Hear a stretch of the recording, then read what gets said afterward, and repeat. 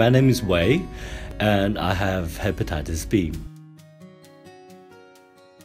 I knew I had Hep B ever since I was little, and growing up with my family, we were told that we had Hep B, but we were never told exactly what hepatitis B would do to you. As Hep B carrier, as they say, that nothing really dramatic will happen to us if we eat well and not sleep too late. But in fact, if we don't treat or ignore the fact that we do have Hep B, eventually it will attack our liver, and before we know it, it's already too late.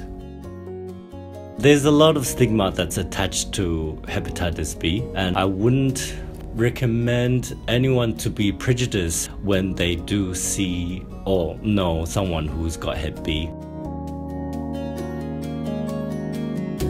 Well, I guess the message I want to put across is hepatitis is not the end of the world, so not to be afraid, and do go on the website for hepatitis.org.au, and I'm sure that you'll be able to find most of the information at the web address, and I guess that will definitely lead you to a more healthier life.